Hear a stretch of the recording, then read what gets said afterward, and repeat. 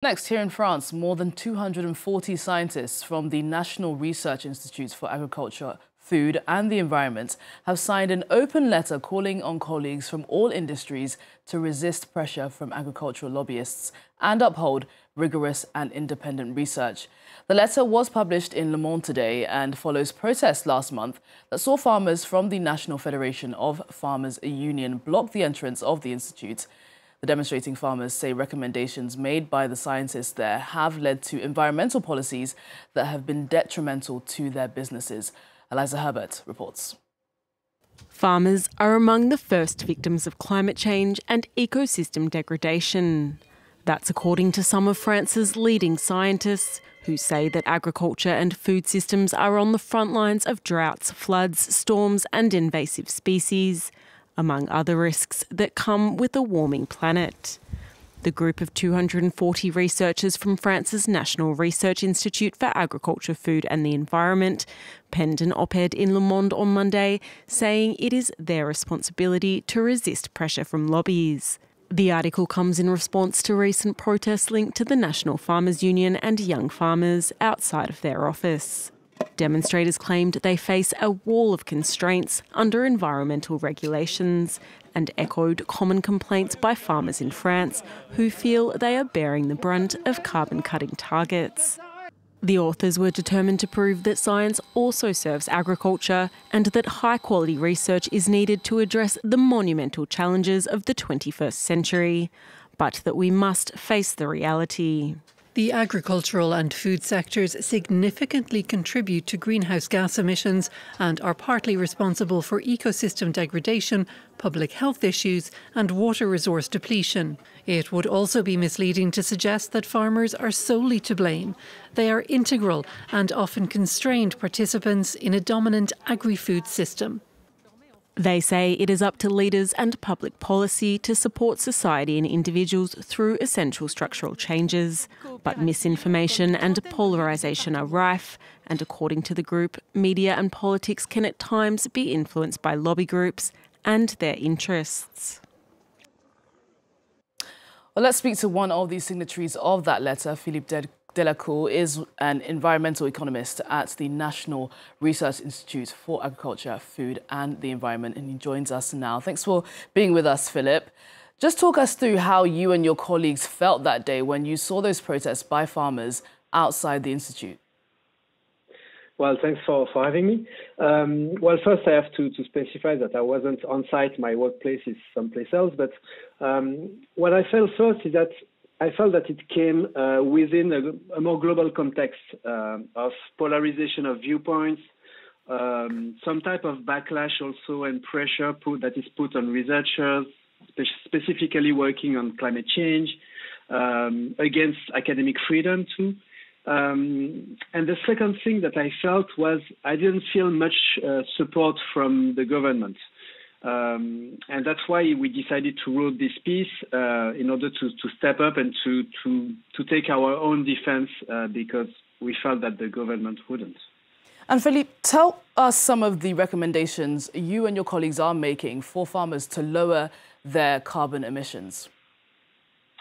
Well, I think there are three types of things that are very important to have in mind. The first one is that food and agricultural products are very specific goods because they are related to health, culture, but also ecosystem and the environment. And so it's important to have in mind that agriculture is not an ordinary sector.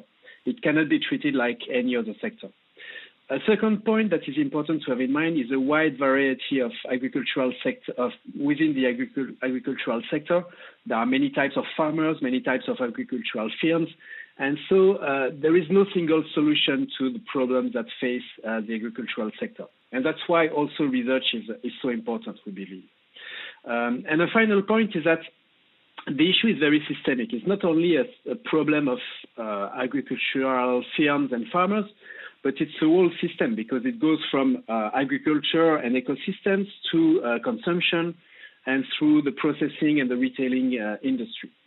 So when it comes to farming practices, as an economist, I would tell you that what is the most important is to give more value to more virtuous practices and to give less value to practices that degrade ecosystem. So economists would talk to you about payment for ecosystem services or carbon taxes on the contrary. But it's not enough because, once again, farmers, they are within a system that is larger than just agriculture. And so there are at least two other things that is very important to have in mind. The first one is that the processing industry and the retailing have very important share of the value within the value chain. And so it's very important to consider the distribution of value across the value chain. And potentially better control the margins that are made by those processing industries. And the other one is consumption, because obviously consumers also have a responsibility. We know that for climate change issues, for instance, it's important to decrease the consumption of animal-based products towards more plant-based protein, for instance, to decrease also the use of ultra-processed food, both for health and the environment. And so it's a very systemic change that needs to happen. And for that, public policies are very important to support the change, to support also the most vulnerable actors within this sector. And it's very important that public policy do not support the status quo, like trying to fix things without any change, because we believe that the agricultural sector has some big change to make. Well, Philippe, what would you say to those farmers that argue that it's in fact the growing regulatory restrictions that you and your colleagues are in some ways fueling that are actually hindering farmers' efforts to produce food with low emissions? What would you say to that? Well, what I would say is that basically some change is necessary because the agricultural sector is a very important contributor to climate change. So important changes are required. And that's one of the role of research to help find some solutions or some way to help the transition. The second one is that agricultural sectors, they are probably the most impacted sectors by climate change, related to extreme weather events, droughts, floods, and etc. And here again, the role of research is to help find some paths toward more resilient agricultural practices. And so, and the final one is that obviously our role is to have a better understanding of what is going on. That's what research do.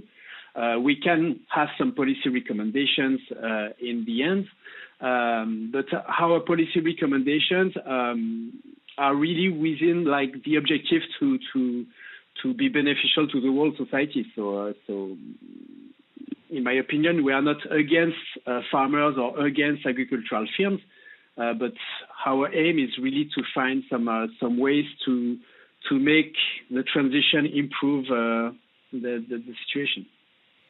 Philippe, good to talk to you. Thanks so much for joining us on the programme and giving us your insight. That's Philippe Delacote, who is an environmental economist at the National Research Institute for Agriculture, Food and the Environment here in France.